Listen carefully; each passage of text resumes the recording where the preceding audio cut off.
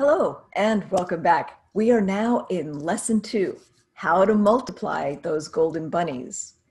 And with this one, we want to take some of the things that we've already been talking about in our past lessons and bring back to the forefront of your mind some of the things that we've been working on and making sure that we're doing that today and in the future.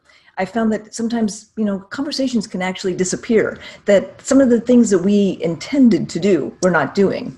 And if you are really on top of it, you're starting to do your gratitude journaling.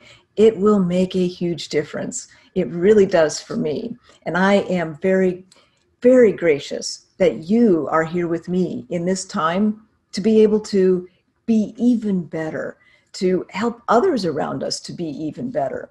So how do we create even more unexpected moments, unexpected, positive, over the top, almost peak experiences?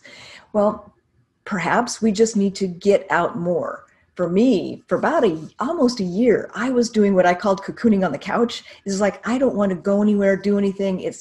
Although there was those moments where I was like, I don't want to go out, but oh no, I don't even want to be here. It was horrible.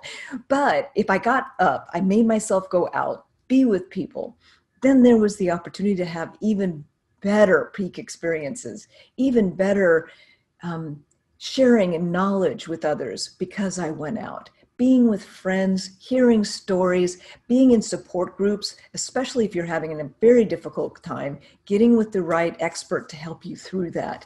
And watching movies, watching comedy, making things that make you laugh out loud. I mean, really, it makes your molecules change. For me, some of it was just going and people watching. I could go and have a cup of coffee on the corner of a place where people would walk by, and I could watch all the interactions of people.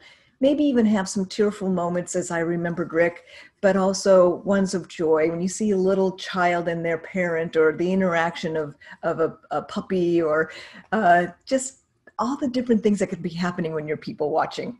That could be a really good peak experience for you.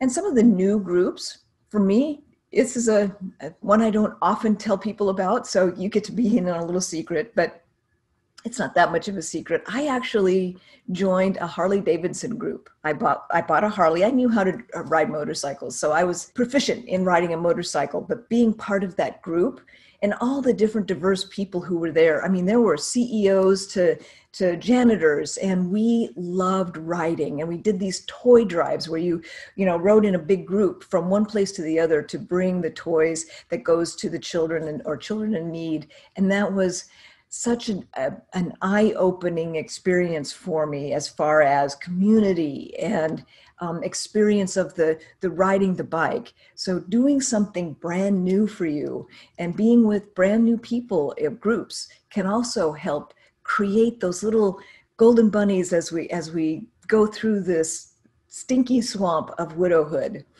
Now, one of the things that we work on is our future self. Who do we want to be in the future?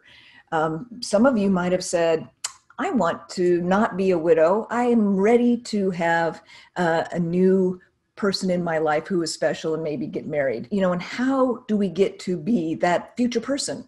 And it could be that you want to be a marathon runner. It could be that you want to be an entrepreneur. It could be whatever it is that you're aspiring to do in the future, and who does that person be, that future self?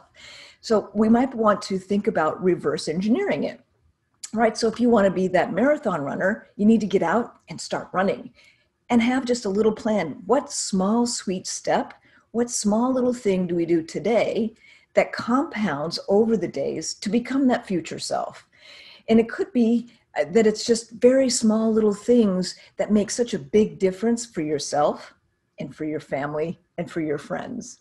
And big thing is taking care of yourself. When you are healthy and happy, then the world around you can appear to be even more healthy and happy. And your family and your friends will be so grateful. They may not say it to you, but for you to be healthy and happy for others is an amazing thing and a big gift that you do for somebody else. And what you want to do is not only take these small little sweet steps, but find some commitment. So in the marathon, example, you want to be able to sign up for the marathon itself.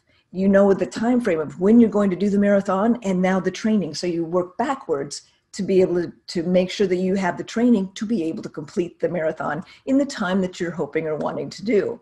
So if you're wanting to become an entrepreneur, and by 6 months or 12 months, and what is it that you're going to open, what paperwork and tax work, etc., who do you need to hire, work backwards, and once you have it in one small little days, small sweet steps, it all adds up to you becoming that future person.